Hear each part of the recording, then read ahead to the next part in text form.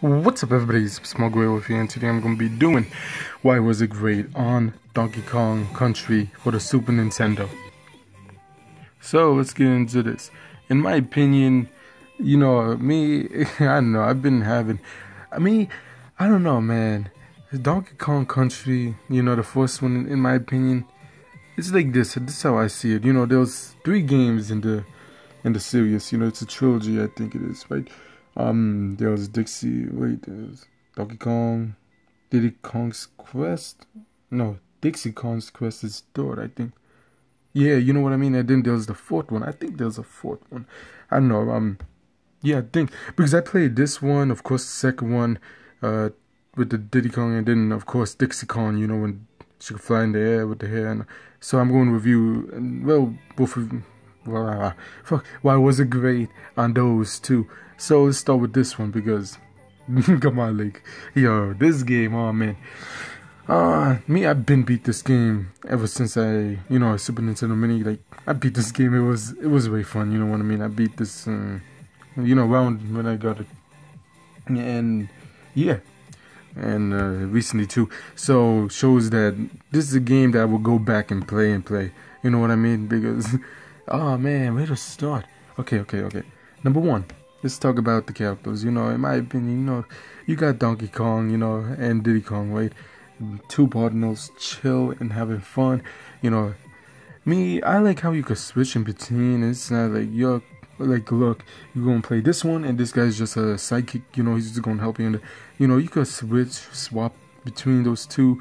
More like, to give you the idea of, just think about it as in like Crash Bandicoot and Same Trilogy. You could swap between Crash Bandicoot or Coco, but not for every single level. I did both review on that, and a point I put in is, if it was meant for Crash Bandicoot, it's for Crash Bandicoot. If it's meant for Coco, it's meant for Coco. They still have the uniqueness of that, and yeah, besides that, you can swap in between for the rest of the game. But yeah, in my opinion, Donkey Kong Country, it's one of those games that I grew up with. You know what I mean?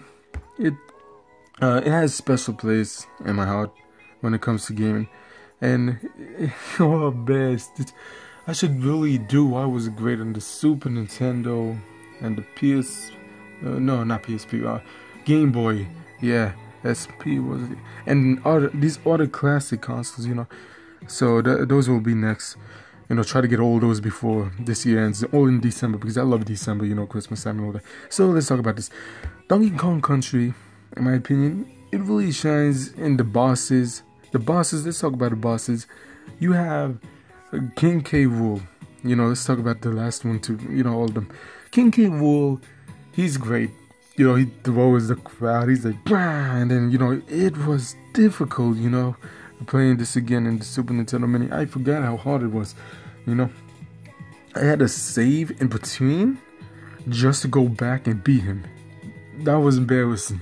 And then I went back. Of course, I was like, dude, I had to beat this. Like, I want to see, like, let me just speed run this shit. You know what I mean? Like, because the last time, a little while ago, I beat it, but like, I beat it in that way. So I played it again, and then I did it. Of course, I died, and then tried again, and then did it. Shit, this, to be honest, games back then, it was hard. It was challenging, and that's what makes it fun. It's because, for example, you take a game like Super Mario 64. That's fun. Why? Because you need to go all around each map, and which, oh yeah, I did. I was great on that too. But you need to go all around searching this open world adventure game just to find each star. You know what I mean? And each one has their own mission.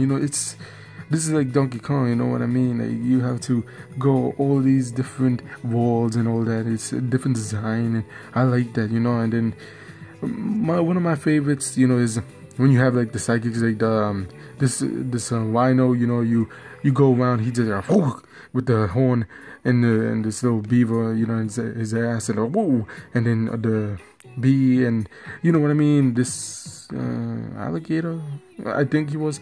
And you know what I mean? You just like, boom, boom, and then he's like, but then the snake, the snake. No, what's the snake? Was it? Shit, I know, which one was it with the board? No, that was Dixie Kong, I think. But my point is, you could use your friendly animals and then to advance to next levels, and it was fun. Shit, because I really want to do that once too. That was great. Donkey Kong, it's one of those games that if you have not played it, man, number one, ask your parents about it. And then number two, ask them, why have you never blessed me to not play this game? And you know, like, this is a must-play game for any gamer, dude. Like, try it out at least. That's how much I like it, you know. It was one of those games I grew up with. One of those games that holds a special place in my heart. It's not the best game ever, but it's one of my favorite games of all time, is what I'm trying to say. It was fun. The graphics I could deal with, you know, it's nice. It's not like Final Fantasy 3, but you know what I mean? I enjoy it. And yeah, that's all I gotta say about this. Why was it great? It was one of those games that you could remember for years to come. You could play it with, you know, later on with younger people in your family or friends. And yeah, I really love this game. So tell me in the comments, do you like this game? Which one of the three do you like? And yeah, until next time, don't forget to like, comment, subscribe, and I will do I was great on the other ones of the series, on the 2, the 6 and Quest, and all that. So with that being that, don't forget to like, comment, subscribe. Tell me what you think about the game and which one's your favorite. Until next time, bye.